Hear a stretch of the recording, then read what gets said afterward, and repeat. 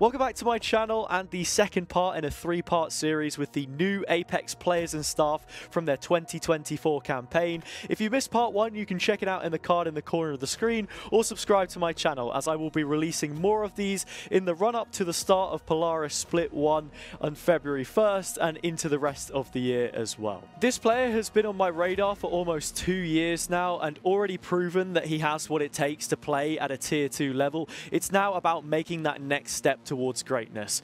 Apeks answer in the duelist department, an emergent to keep your eyes on, and the Polish prodigy, which is getting everybody excited. I was lucky enough to talk with Kaajak.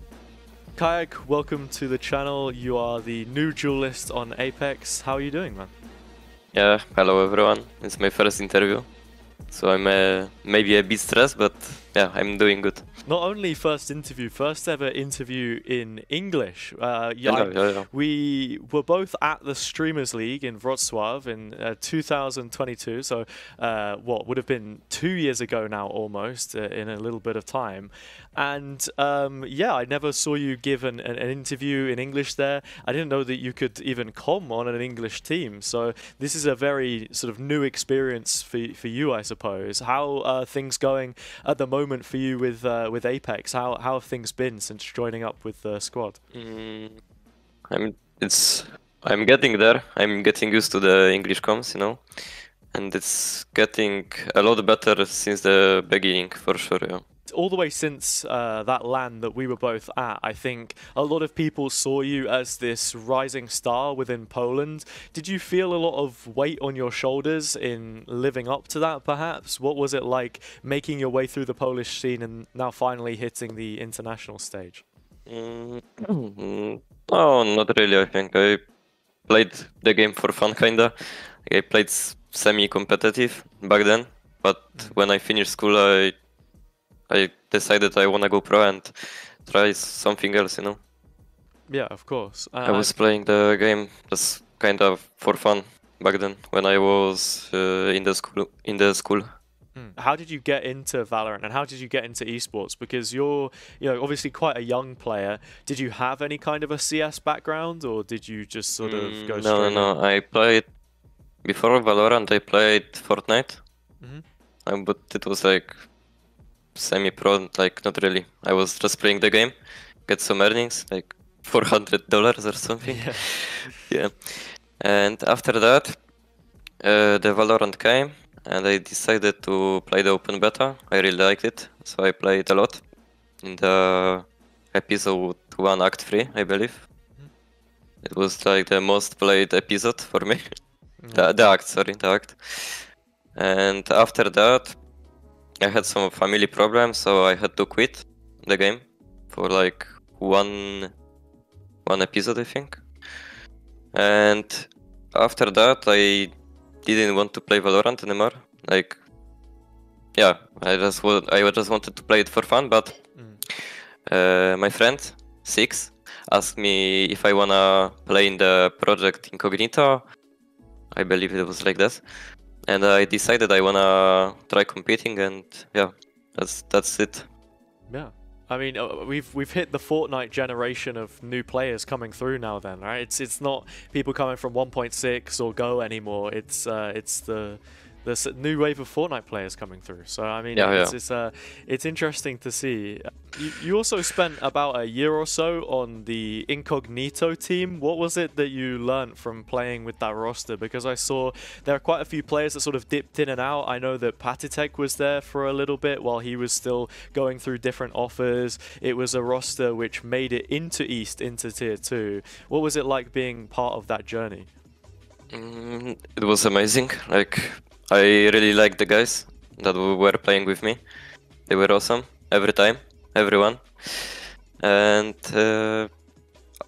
I played a lot of officials actually, so I learned a lot for sure. And playing with Patitek and Patitek mostly. And he gave me a lot of things that I can learn. To go back again as well, with this being your first time coming in English, what would you say one of the biggest challenges has been for you sort of settling into that team and the improvements that you've made over that period of time? I think the the vibe in English is like something else, you know, like it's a bit harder than Polish, like I have to get used to it more, like.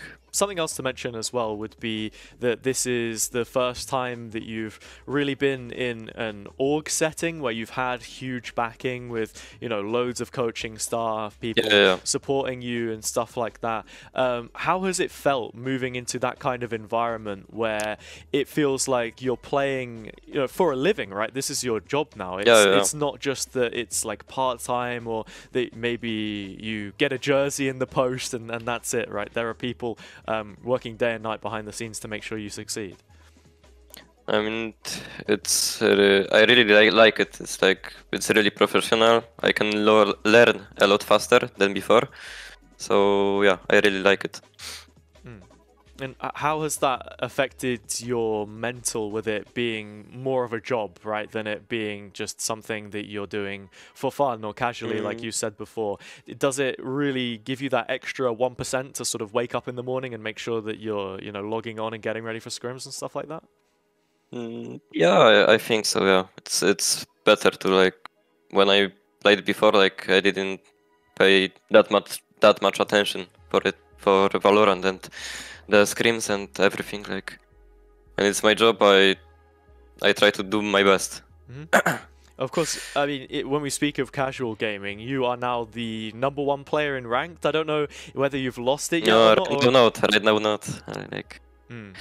So, I mean, in terms of your practice routine and how that actually factors in, I know there are a lot of players that focus, you know, way too much on ranked. Maybe they don't get enough out of their game. How do you blend it in with, you know, scrims and practice and making sure that you're not picking up on bad tendencies that you would maybe have in a ranked setting? So after the scrims, I have like some aim routine that I play. Not every day, but maybe every 2 days. Something like that, every 2 days, yeah. I play aim lab, I play DMs, I play ranked, like what I want basically. Like I don't have the stable aim routine, you know. It's not the same every time. Yeah, then trialing for Apeks, where was it that you first got the call up from? Who was it that suggested that you play with this group of guys, and what was it like getting integrated to that team? It was my manager, FRS. He asked them if they wanna try me out, and they decided they want to. And when I came back from the bootcamp from Z10, I trialed for 3 days, I believe, and after 2 days or maybe 3, they decided they want me basically. So then it was a really good time. Yeah. This bootcamp that you went on, though, how do you think that sort of compares to ones that you had been on before? How exactly was it joining up with the rest of the team for the first time and meeting everyone in person? I think it was my best bootcamp. Like everything was on point. You know, the all schedule was really good. We played many scrims. We had maybe not a lot of free time, but we had the free time. When I wanted something, everyone wanted to help me. So yeah. Yeah, and what were your first impressions meeting some of the players like, you know, Evolver, Solcas, Molsey even, that have played in VCT last year and their experience maybe rubbing off on you? I mean, it was kind of like weird for me, you know, because I basically go from tier 3, like the really, maybe not really low tier 3, but tier 3 to basically top 1 team in tier 2, no? Like it's a really big jump for me. Like it was kind of weird at the beginning to play with like the big names, but yeah, it's really good now.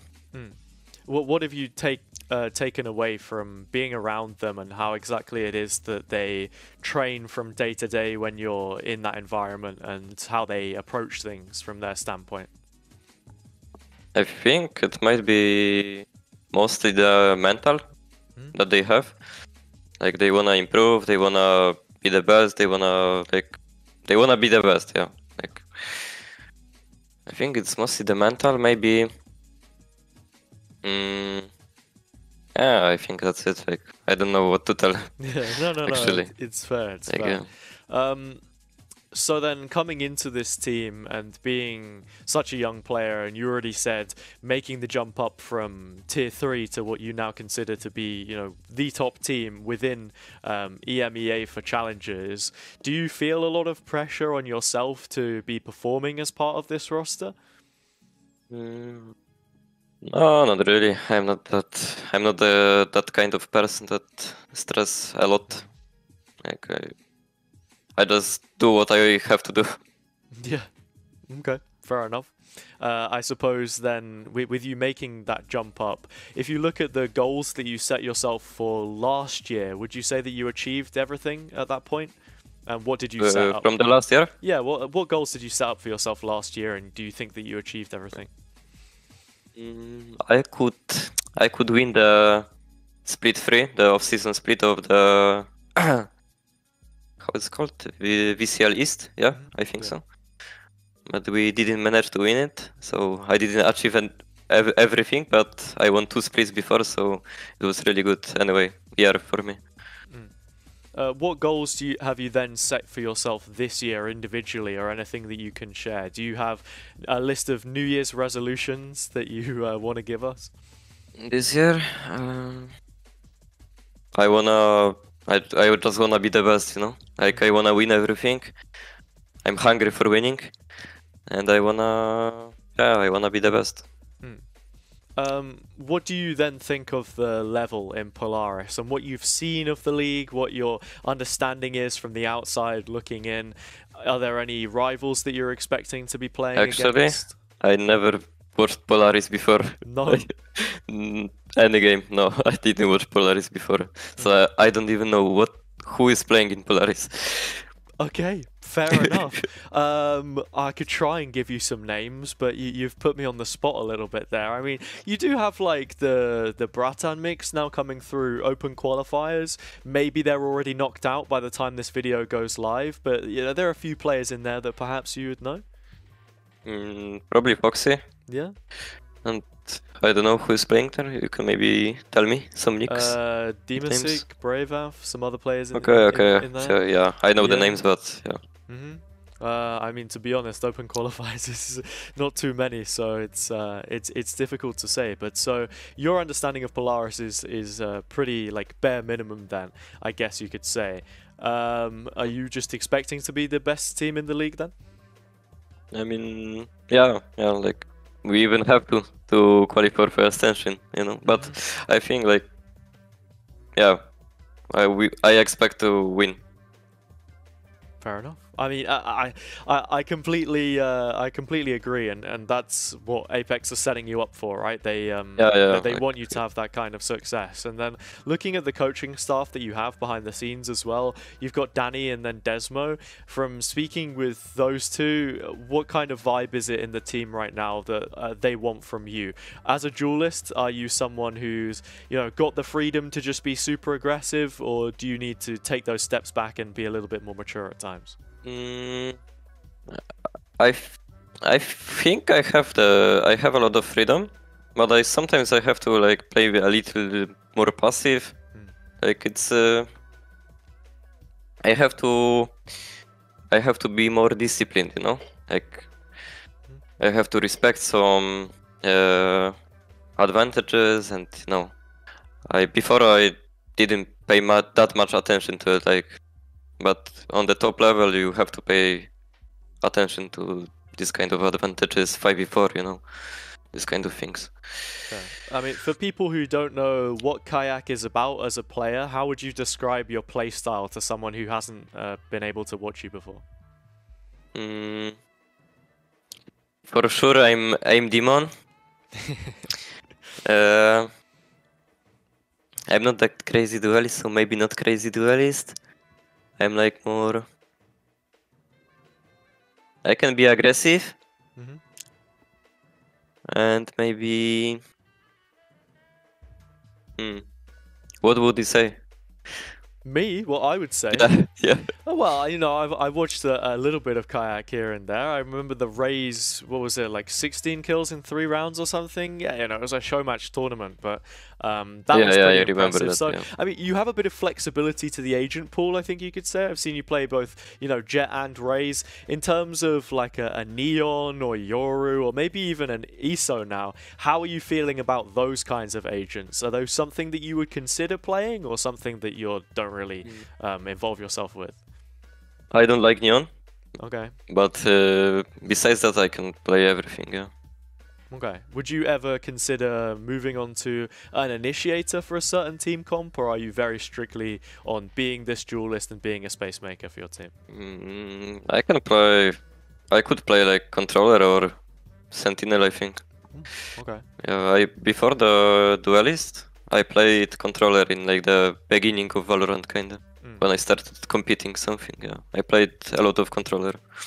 But yeah, I mean, those are pretty much all of the questions that I have, Kaajak. I'll leave the closing statements with you. If there's anything that you want to say to people of the Polaris League, or maybe people who have helped you on your journey to get this far, I mean, the stage is yours. I don't know what to say. Just maybe for the fans, I will say that keep cheering for us, and I think we will win it all this year, maybe. Okay, well, I appreciate the confidence, Kaajak. Thank you for joining me on the interview, and best of luck in Superdome as well. Yeah, thank you. Thank you.